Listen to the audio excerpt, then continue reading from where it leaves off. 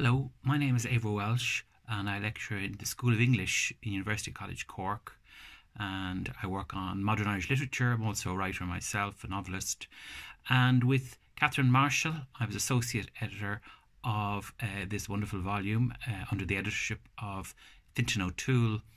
And today I've chosen to read one of the 99 entries, the one I was involved with, one of the many, about Elizabeth Bowen. The year is 1945, and she was writing about living through London and wartime London during the Blitz, and it seems to me to be a very appropriate reading for the times we find ourselves in. So I hope you enjoy it. Thank you.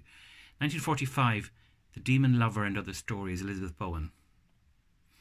Perhaps the strongest story in this landmark collection, The Happy Autumn Fields, opens with an evocation of an idyllic 19th century Anglo-Irish land-owning patriarch and his beautiful family strolling through the fields of his prosperous estate. The harvest is saved, and all is right with the world. The story feels like a diluted version of the old landlord system, until the reader realises that that is exactly what it is.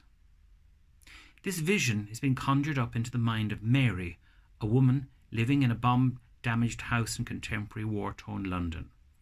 Mary is in imminent danger, but she cannot draw herself away from these dreams of a lost past.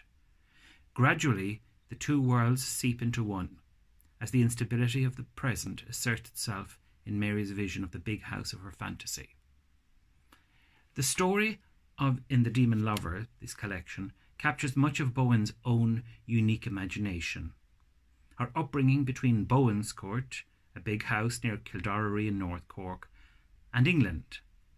Roy Foster has described her as a writer who felt most at home in the mid-Irish Sea.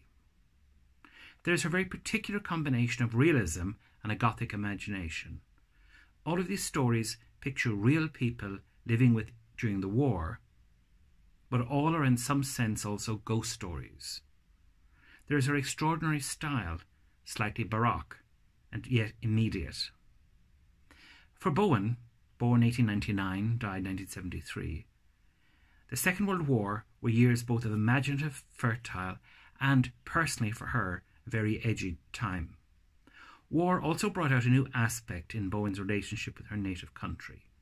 She wrote secret reports on Ireland and Irish neutrality for the British Ministry of Information, which was seen retrospectively in some Irish quarters as spying.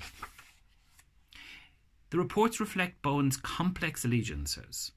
She wanted to support the British war effort, but she also wanted to explain, as she does with considerable intelligence, why the Taoiseach, Eamon de Valera, had made his decision to keep Ireland neutral, and why this was an inevitable decision.